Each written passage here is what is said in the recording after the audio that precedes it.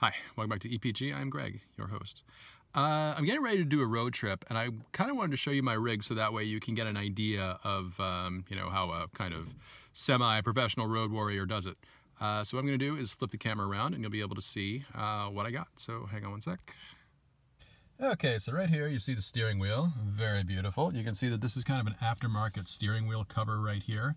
The other one was getting kind of gnarly, and I needed a better grip on it for my, driving. So that is what I got. Moving up over here to my lovely set of driving gloves. So I started these when I was driving for Uber, and I was also doing it when, I was driving for that disaster response company. So yeah, those were very, very great, especially when you're gripping the wheel at about, I want to say 8 hours, 10 hours, 15 hours a day. So moving on over here, we have a Garmin GPS system. I know that phones are very good now with their GPSs, but I kind of like to have both going at the same time to see if I can get a better route, or in case one doesn't update fast enough, I can get to, the other one. So moving down here. So this is a beautiful, very great piece of equipment here. So this holds my phone when I'm driving. So what I can do is, basically look at that. I can manipulate it. I don't really text and drive because that's a big no-no. But what I do is kind of, just leave it there. So that way if I do get a text or a call, I have easy access to it. And also, very importantly, tunes, which leads me over to this beautiful gadget.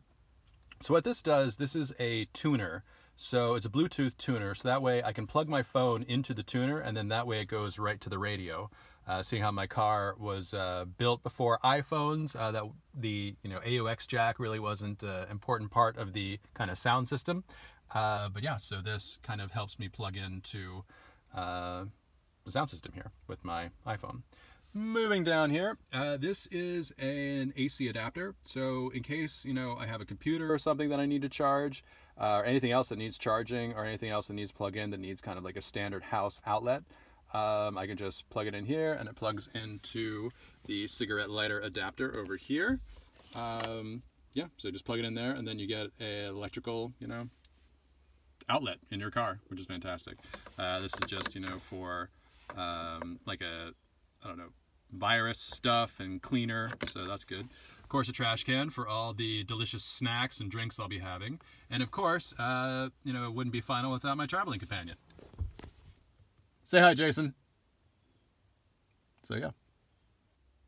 And it also includes an aftermarket oversized rear view mirror, so you can look out behind you and also check your blind spots.